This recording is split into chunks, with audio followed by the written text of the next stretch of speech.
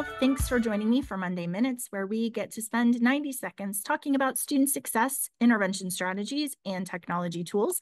I'm Rachel Phillips-Buck, VP for Student Success at Pharos Resources, and today is your lucky day because I'm going to give you 3 easy 360 hacks. So these are just simple things that you might not know about, but I think they'll make you more effective and efficient in the long run. So let's go. The first one is, you see this logo that appears in the top left. If you want to turn that off so that you can have more real estate to see all of your cases, you're just going to go to settings. And the very first one allows you to hide the logo. So that then when we go back to our page, we have way more room to be able to see what's going on in the system.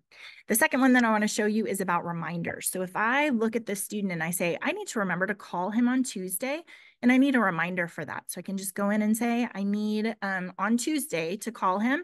The nice thing about that is the night before we'll send you a reminder and say, hey, don't forget to call Alan tomorrow.